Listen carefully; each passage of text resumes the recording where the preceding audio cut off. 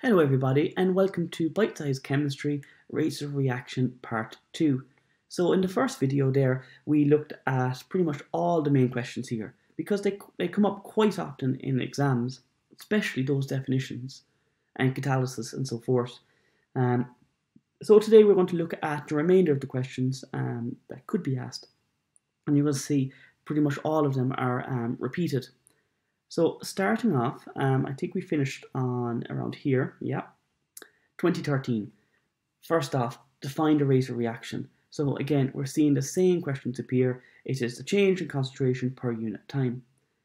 B, explain clearly why there is almost an instantaneous reaction between aqueous solutions of sodium chloride and silver nitrate. Now, whenever there's an instantaneous reaction, it means that they must be ionic. Okay, and that's just something you learn off, and you can check it by looking up the electronegativity values to see if they're ionic or not. Okay, if the reaction is instant, then the reactions must be ionic, as no bonds need to be broken, as obviously they're ions. So it's a good thing to note there for that. And I think previous questions have come up. What's the difference between ionic and covalent bonding in terms of rates? So part C, everybody. When hydrogen gas and nitrogen gas are mixed at a ratio of 3:1 by volume at room temperature in a sealed container, you get the formation of ammonia, however it is very slow. Suggest two ways to increase this rate of reaction and explain how this works. Well, there's a couple of different ways you can say. You can say use a catalyst, will lower the activation energy. You can increase the temperature. The reactants have more energy, so therefore because they're moving faster, so they're more likely to meet that activation energy. And finally, you can increase the concentration of the reactants. Okay, there's more reactants, more collisions.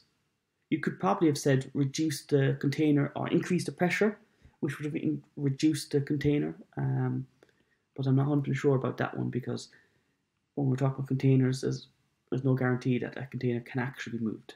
So if we're just looking at the reactants themselves, three things: increase the concentration of those reactants, increase the temperature, and use a catalyst. Part D, everybody. And this is actually very similar to the experiment. It is actually the experiment.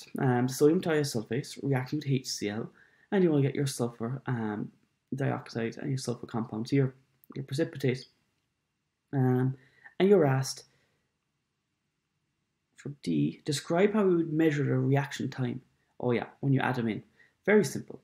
Okay. I have 5 points there, but I don't even think all 5 are necessary, but we'll go through them anyhow. Okay, so the first thing is you place one of the solutions into a conical flask, and that's going to be on an X, okay, or a cross or something like that, however you want to phrase this. Okay, usually a white surface. So place the thiosulfate in a conical flask above an X on a white surface. You add in the HCl and you immediately start the timer. Okay, immediately. Okay, you note the time when the X is no longer visible. Okay, that's fine. You repeat. Okay, you plot a graph. Okay, so you should always be using those last 2 points there. That you repeat the procedure for different concentrations, because there was different concentrations here, and you plot a graph. Pretty much all experiments, including the ones in biology and physics, you can use 4 and 5 if you're not sure, and they often do get you the marks. So it's a tidy little one there, 18 marks going for it, so there's actually quite a lot going for that one. So you would have needed most of those marks, or those points. So I'll repeat it again just to clarify it, but you're going to see it again later on when we do experiment questions. Place the thiosulfate in a conical flask above an X on a white surface. Add in the HCl, immediately start that timer. Note the time once the X is no longer visible, repeat it for different concentrations, plot a graph. Finally, draw a reactant profile diagram there, and again you're told it was exothermic, and this is what we have here. So we've seen that question come up multiple times now. You need to know it, and realistically you should probably be drawing you should be drawing better diagrams than what I have there. 10, 2011, 25 marks. Define the rate of reaction, change in concentration per unit time. Okay, slow between, suggest type of catalysis responsible for this increased rate of reaction. So using platinum there, powdered platinum, Okay, hydrogen oxygen gases, so you've got a solid and liquid, almost definitely going to be heterogeneous, which you have here. They're in different phases. So you have a gas and you have a solid. Describe the mechanism by which the powdered platinum increases the rate of reaction. Okay, so anytime mechanism comes up, okay, reactants are adsorbed onto the catalyst surface, the reaction takes place on the surface, the products desorb from the surface. Okay, so as soon as you see mechanism, this is what you should be thinking of. 3 points, that's it. And finally, you can see again, draw a label diagram of reaction profile one, but it was slightly different because you had to show one with and without a catalyst. So this is what I have here. Exact same thing again, except this time now you can see I have one here where it has a much smaller EA, and that's my catalyst. No harm practicing those diagrams.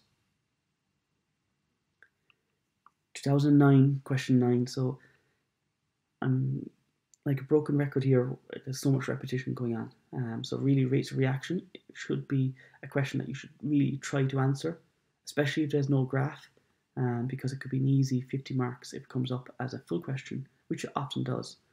Okay, explain activation energy and effective collisions. We have it here. Activation energy is the minimum energy required for colliding particles to form an effective collision. An effective collision then is a collision that results in the formation of a product. So it doesn't matter how many times those reactants collide, if they do not have enough energy, it is not going to be an effective collision, and therefore they will not form a product. Again, you're given the thiosulfate and HCl, and you're asked to describe how the time was taken for it. Okay, so that was very simple. You add one solution to the other, you start the clock immediately, the timer immediately, whatever. You record the time when the cross cannot be seen anymore. So there wasn't going to ever be that many marks for that because it was only 6. Okay, you didn't have to talk about different concentrations or plotting graphs or whatever. Now, I really like the next one. In the reaction mixture, what effect, if any, does an increasing temperature of 10 Kelvin have on each of the following? Okay, does it have any effect on number of collisions, the effectiveness of collisions, and the activation energy? Okay, so increasing the temperature for the number of collisions. Okay, heat will increase the number of collisions because given the particles more energy, they're going to be faster. Okay, and therefore they're more likely to hit off one another. For effective collisions, yeah, heat will also increase the number of effective collisions because you're giving them more energy. And activation energy, no effect. Only a catalyst has any effect on the activation energy. Okay. We've seen this picture before here. Your platinum wire here, your hot methanol here, okay, and your methanol going to be formed. So state one observation made during this experiment, name the 2 products.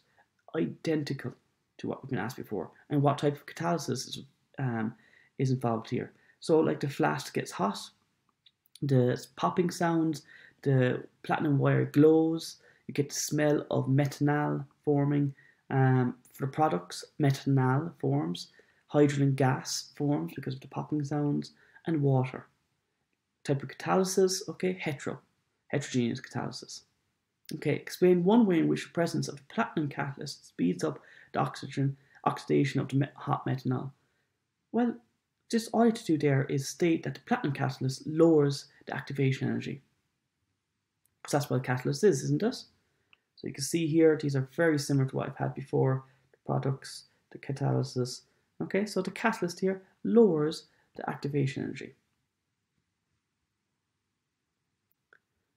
Now, explain how a catalyst poison interferes with this type of catalysis. We've seen that one before again. The catalyst poisons blocks the active sites on the surface, and it does so by permanently bonding.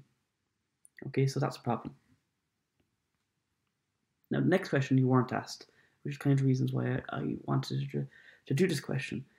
Give another example of a reaction that involves the same type of catalysis, so the hetero, indicating clearly the reactants and the catalysts. Okay, so you would have done a mandatory experiment for this one. So this is measuring the rate of oxygen production, where you use manganese dioxide. So this was your equation here at the top there, which you do need to know. And you then had to clearly state which was the catalyst and which was the reactant. So the MnO2, which is black powder, was the catalyst, and the hydrogen peroxide, the H2O2, was the reactant. And you would have noticed that at the very end of the reaction, okay, you still had your powder inside liquid. In other words, it did not dissolve. So therefore, it had to be hetero. Okay. And that was it for the rates of reaction questions, really. Like, you can keep going back, but to be honest, they were all the same. All the same. Between part 1 and part 2, I can't see any other type of questions, really. The dust explosion didn't come up there. They may have came up in an experiment question, like a part A of it, which I'll get to when I'm doing a video on that. But like the rest of the questions were very repetitive. Those definitions, though, like you do need to know. There's no getting around that. So everybody, look, I hope that video helped. I'll be making some more videos on rates for the experiments, so stay tuned for that.